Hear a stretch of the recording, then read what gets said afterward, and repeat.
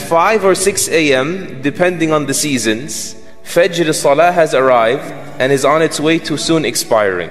Within 100 minutes, an hour and a half.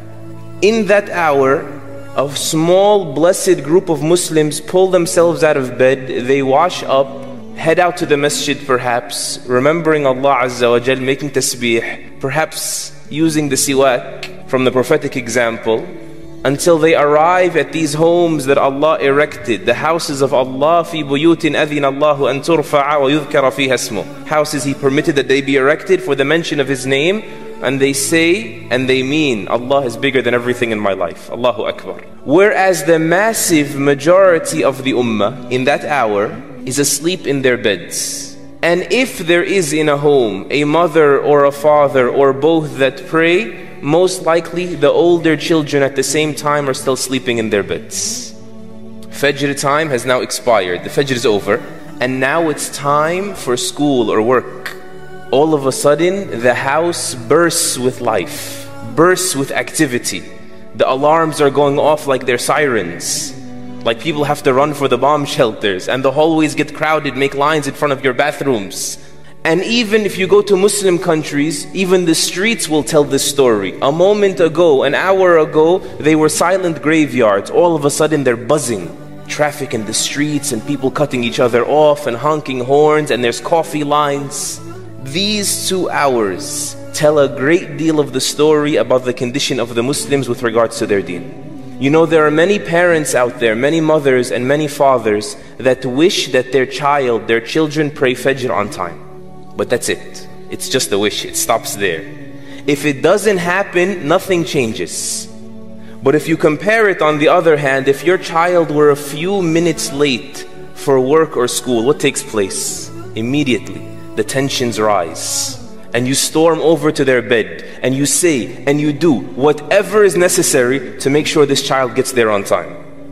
Question, is it wrong for people to be concerned with their jobs, their careers? Is it wrong to be protective of your child's degree and his future? Absolutely not. In fact, it's undeniably Islamic that you consider it wrong to be a burden on society by choice, right? It is absolutely wrong for you to be a burden on the people. That is clear. But how can it ever be acceptable that our work, our career, our schooling that leads up to it, our educations, is greater in our lives than Salatul Fajr? I'm not talking about Salatul Jama'ah, praying in congregation. I'm talking about what has never been debated in the Ummah of Muhammad sallallahu alayhi wasallam as an obligation for the past 1500 years. I'm talking about the super foundation of Islam.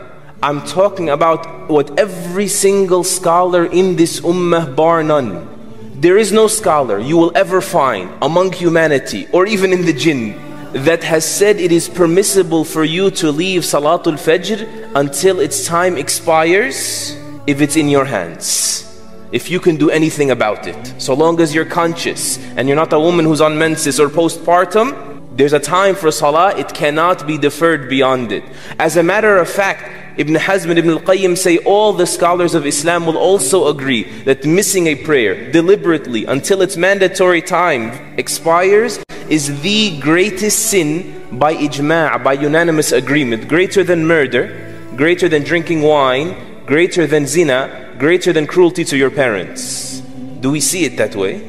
In fact, the only thing they debated over is whether or not leaving salah, giving up salah like this, or certain forms of giving up salah, whether they invalidate your Islam or not. And so after knowing that, please just imagine the scene with me. Imagine what we do.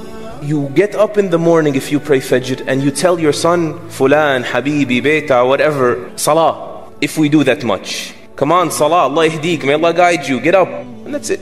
You walk on, cool, free of conscience, no guilt, and you go on with your own personal life. And then an hour later, when it's time for school or it's time for them to get to their job, you come in irate, you come in angry, and the atmosphere gets hostile, and you make sure they have to get there. You know, as a result of this, I live a generation And even those in the generation before me, we have people now everywhere that say openly, I have not prayed Fajr on time in 10 years. I pray Fajr before I go to work, whenever I get up. Have your children ask their friends anonymously, how many of you pray Fajr on time? You will find that none of them do. Or maybe one of them or two, perhaps that his parents are on top of their case. Or his blessed wife perhaps is relentless, telling him, if you don't get your act together, if you don't start making salah, this relationship can't continue, so he pulls himself out of bed. We have people that say, people that set the alarm for work, they set the alarm for school, they don't set up the alarm whatsoever for Salatul Fajr. What does that say about our commitment to this deen? How could this happen? Wallahi, this is betrayal of our children, betrayal of ourselves, betrayal. Wallahi, I can't find another word for it. When you, with that behavior, you tell them, put all your marbles in this is what's important. And so later on, when they try to adopt a new habit of salah, it's hard.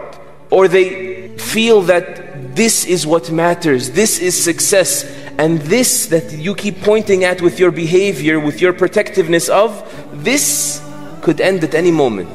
It could be impossible, worldly success. It could be taken in an instant. And yet they banked on it, something that can vanish in an instant. How? How could it be that our school, which is the roadway to our career, became more important, greater in our eyes than Amudul Islam? The Prophet ﷺ called it that, the central column of Islam, because it is that which your Islam collapses without. How could it be that my start time at work, which determines the impression I put on my boss, how my boss looks at me, is more important to me than the pillar of Islam, that without it I could be disqualifying myself from Islam? How could it be that my sadness when my pay is docked at work, for not showing up, for not signing in, for not giving it the due time that is expected of me, not meeting expectations, how could my sadness for being at loss with my money, being docked in my pay, be greater than my sadness when I miss Fajr one day? This is a very painful comparison that we need to make, because it reveals to us that in reality, our dunya has become greater in our hearts than our deen. Whereas Salatul Fajr, that hour of Fajr, this is the most honest hour. Because it will honestly answer that question. Is dunya, worldly gain, more of a priority for me than deen? Assalamu alaikum. Islamic Motivation Deen Zone and Deen Zone Bangla is our official channel. Visit our description box and pin command to buy some Islamic products. Thank you. Assalamu alaikum. Islamic Motivation Deen Zone and Deen Zone Bangla is our official channel. Visit our description box and pin command to buy some Islamic products. Thank you. Assalamu alaikum. Islamic Motivation Deen Zone and Deen Zone Bangla is our official channel. Visit our description box and pin command to buy some Islamic products. Thank you. Assalamu alaikum. Islamic Motivation Deen Zone and Deen Zone Bangla is our official channel. Visit our description box and pin command to buy some Islamic products. Thank you.